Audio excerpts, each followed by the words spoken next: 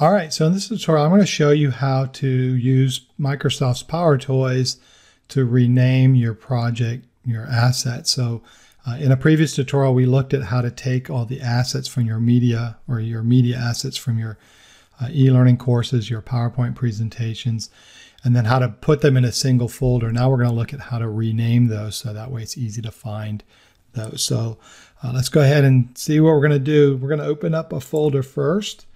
So I have this demo folder in here, and just a quick recap. What we have is our PowerPoint folder. We just right-clicked, we used 7-zip, we extracted it. That created this PowerPoint folder. We have the PPT file. Inside there we have our media, and then here's our images, right? So that just had pictures. And then on the storyline side, we did the same thing, right-click, extracted that. We have a storyline folder. We're going to go into the story folder, and then inside there's the media. Now storyline's a little bit different because we can see we've got a number of files. There's JPEGs and PNGs, there's video files, and we can see it's all gibberish. So we're going to look at a couple different ways to use Microsoft PowerToys to fix that. So first thing we're going to do is the easy one. So we're going to go to PowerPoint. So I have this temp folder. I moved all my PowerPoint images in here. Now let's say I was building a course. It's my Safety 101 course. I come in here. I can add all my media into this folder, and then I can just name the folder Safety 101, and that's probably fine. It's not going to be hard to find what I need. What I want to do though is I want all of these to be called Safety 101. So we're going to use Microsoft PowerToys. So I'm going to select all the images. I'm going to right click, go to Power Rename. Now, in this case, I'm fortunate because everything has image. So all I need to do is search for, I'm just going to turn all this stuff off. So I'm going to search for the word image, and you can see it's here. And I'm just going to replace it with Safety 101. So essentially I want all of my images to be called image. It's going to be Safety 101, and then I want them numbered. Now you can see here enumerate means it'll add numbers to it. I don't need to do that because these all have image too. So it's going to be image and then or Safety 101 then underscore. So I'm going to go ahead and turn that off, and you can see in the preview this looks exactly like I'd want it to look. Go ahead and do rename, and then you can see it just renames all those images. And so now I have all of those. If I do a search for Safety 101, these will all come up. Now this is super easy when everything has the same name, right? Now there's other things you can do as well. You can go to the website and learn more about using the PowerToys. We're going to look at one other one. This is probably a little bit more common. The storyline files, you can see there's JPEGs, there's PNGs, there's videos. This is a real mess to try to rename these because there's not like an easy find and replace. So how do we do that? Well, this is where you can learn from that website. So just go to the PowerToys website, and we're just going to follow the directions here and just do this, and you've got a few variables that you can use. So I'm going to do Control A and select everything. So now I'm selecting JPEGs, I'm selecting PNGs, I'm selecting MP4s. I'm going to right click, Power Rename. Now I can see here I have 144 objects. None of them are being renamed, right? Because I don't have the word image in here. So how do I change all of these objects to say Safety 101? Well, let's go ahead and follow some of the instructions. If I just type in this here, let's go ahead and do this bracket, which I have, right? Now you'll notice I've got the bracket selected, right? So I've got the parentheses, period, asterisk, parentheses.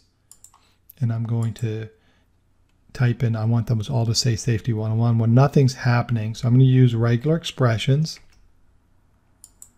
Now you can see everything's going to be renamed to Safety 101. Now the problem here is there's no extension. So everything's going to get hosed, and I won't be able to open up my files. So how do I get those things to have different extensions? Well, you can see I can search here. So let's go ahead and search .png. So this is just going to do the .pngs. Now you can see it isolated the PNGs, and then those are going to be called Safety 101. But the same thing in the preview, I can see there's no extension. But here it's telling me what it's going to replace it with. So if I wanted to say Safety 101 at the forefront, right? So it prepends foo in their example to the existing file name. So what I could do is I can go ahead and follow this code. So I'm going to go Safety 101 underscore $1, and you can see it's doing that. Now I do need to add the extension because otherwise I won't know what it is, the .png. And now you can see all of the PNGs are changed, and we're going to go ahead and rename those. And let's go ahead and do a Control A. We're going to do the same thing. We're going to do the power rename. Let's just do JPEGs. So I'm going to go here. I'm going to find JPEGs, JPG. So you can see the JPEGs here are selected. And then I want to make sure that that has the extension JPEG. And then I can see that 95 out of the 144 are going to be renamed. And then the last one I need to do are my videos here. So I'm going to go ahead and do my videos. So I can just select these all actually.